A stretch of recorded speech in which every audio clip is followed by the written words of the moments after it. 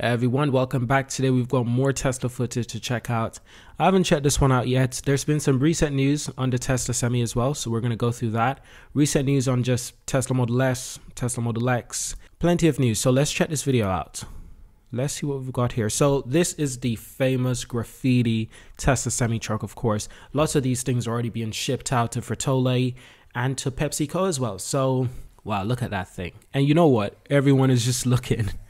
You notice how the windows open. My goodness. Yeah, that's kind of cool from the Tesla Semi. Plenty of space in that cabin. And of course, a couple of people, one or two people in the truck as well, probably just watching it to, you know, part of the testing and everything.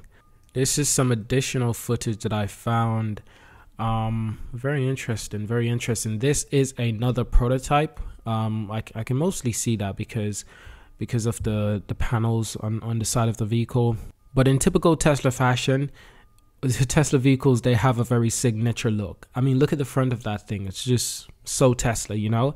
So futuristic. It's something you would always see in a sci-fi movie. Now, videos like this, I actually didn't get to see videos like this. So this is, I didn't get to see this one, but that was the smaller Tesla Semi. Check this one out, though. I did not see this at all. This is the first time I'm seeing this. Two Tesla Semi rolling in, and they are huge machinery. These things are not small at all. Lots of batteries. Look at the motors. Look at the mechanics, the engineering that has gone into these trucks. Plenty of Teslas there. Looks like a Tesla supercharger by the looks of it. I do have some additional footage. There's also this one as well. Another Frito-Lay truck. This is one of the more recent Frito-Lay trucks that have been on the roads. It's actually pretty exciting. Look at that. It does look very clean. It looks like that thing has been on the road for the first day. That's an original Tesla Model S. I noticed the dashboard. You notice the dashboard. It's original Tesla Model S, you know. I don't know how old it is. Is it from 2014 or 13? Like the original ones, the first ones? This is something I actually wanted to check out. The tilting display. The tilting displays on Tesla. This, Elon Musk did say this is coming to the new versions, but we didn't really know when. And we were asking questions like, well, are the motors already in the vehicle? And will Tesla just release an update over time to enable this feature? That's exactly what they did. That is pretty cool. So they installed the hardware and later they send the update so it performs exactly the way we need it to. Imagine that. Just imagine that for a moment. Everyone whose car can do this, they just get an update and now they've got a rotating display. It's like, that's as futuristic as it gets. That's amazing. In other news, PepsiCo will initially use the Tesla Semi for a trip of 425,000 miles. Interesting. Vice President say PepsiCo will deploy 100 Tesla Semis in 2023. 100. Declined to share details about the truck weight and pricing. Very interesting. Okay, so they'll get 100 semis on the road. You know, I was always asking the question, how much semis, how many can Tesla produce next year? 100, 1,000, 5,000, 10,000? I think it's still within the hundreds of Tesla semis, but it's not going to be in the thousands. I don't think so. I think these trucks will still be at low volumes.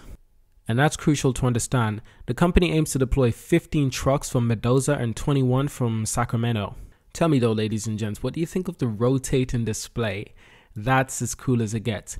Now, the semi-trucks won't only be delivered to PepsiCo. They'll be delivered to other companies as well, as I suppose. So Tesla could end up producing a few hundred of these vehicles. 300, 400, 500, maybe close to 1,000. But I don't think it will be 1,000, 2,000, 5,000. I was hoping that it would be, but unfortunately, I don't think so. I found this cool article on Tesla revenue. Could be quite interesting. What drives Tesla revenues for Q3 of this year, 2022? So total revenue for Tesla, 21.45 billion, 55% year-over-year growth. That's quite interesting. So from the automotive sale, 17.79 billion, a 56% year-over-year growth. So damn, that's increased almost over 60, almost 60%, but over 50% for sure. Service and others, 1.65 billion in revenue for services. And this is an 80% growth year over year. Energy generation and storage, 1.12 billion. So 1.1 billion, and it's a 38% year over year growth. So Tesla superchargers and the energy storage systems that they provide.